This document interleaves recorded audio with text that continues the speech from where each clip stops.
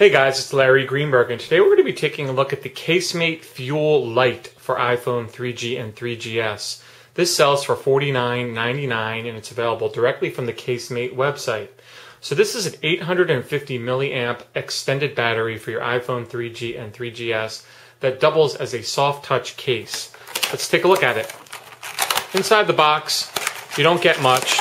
You do get the case itself and a mini USB to USB charge and sync cable. That's right here. So here is the actual battery slash case. You can see that it is a soft touch material. It's a little bit slippery in your hand, and that's kind of native of soft touch material. And again, it's a two-piece slider style. This is kind of the design that most of the battery style cases have followed, similar to the Mophie Juice Pack Air. And to insert your phone, you simply take it and slide it until the 30-pin connector hits the bottom, and then it's kind of locked in place. And then you take the top piece and you slide it along the rails. And this one actually has a nice locking mechanism across the top. Casemate always uses the actual logo of their company as the little notch. And actually, this case fits better than any of the battery packs I've tried. The Mophie Juice Pack Air, they had a problem with it fitting on the corners or the sides here. This actually fits really nicely. It fits really good. Size-wise, it's a little bit smaller than the Mophie Juice Pack Air, but that disappoints me. This is about half the milliamps that the Mophie Juice Pack Air is, but it's not half as small. It's definitely smaller. It's definitely slimmer across the back, but I would expect it to be smaller than it actually is for such a little amount of milliamps. So 850 milliamps, that gives you about 2 hours additional talk time. Basically, when I let my phone run down to about 20%, I got an additional 50% when I flipped this thing on and let it drain all the way down. So that brought me back up to 70%. So you get about 50% of your full battery charge when you enable this and let it go. As you can see on the back, it does have an on-off switch, which also doubles as an LED indicator, letting you know how much power you have left. There's 3 LEDs that illuminate to let you know. And then once it's on, they stay illuminated, and you can see now that my phone is actually charging. You can see that up in the upper left-hand corner. Hopefully, if I focus, that it is actually charging. On the bottom, you have a mini USB pass through to charge and sync your phone with. Now, I was not able to charge my phone when this was plugged in.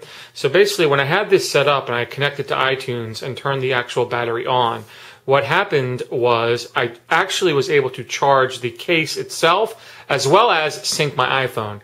What I was not able to do was charge my phone. So if you want to charge your phone, you kind of have to do this separate. You got to pull this out, charge your phone, charge the battery, and then put it all together. If you connect to iTunes, again, with this battery on your phone, it's not going to charge the phone, it's going to charge the battery.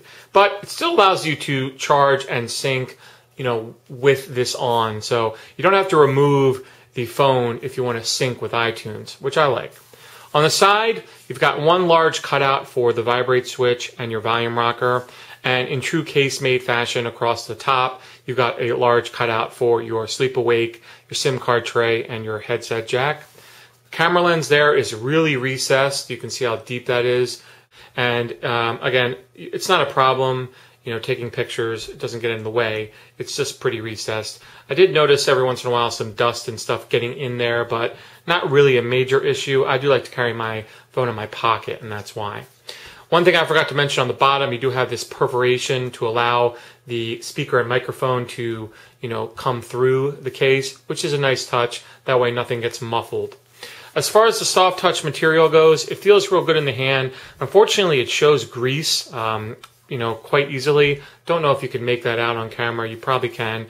Because it's black, it's not too noticeable, but, the material isn't super durable. It does scratch pretty easily. See if I can get some of those scratches to show up on the camera lens.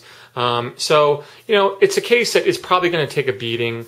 You'll notice on the front, it does have a small amount of lay on the table design, but you do see all of your chrome there. There's a little lip, but you still have a nice view of the chrome. I actually prefer that. I do like the lay on the table, but I do like to show off the chrome, so I like this look a lot.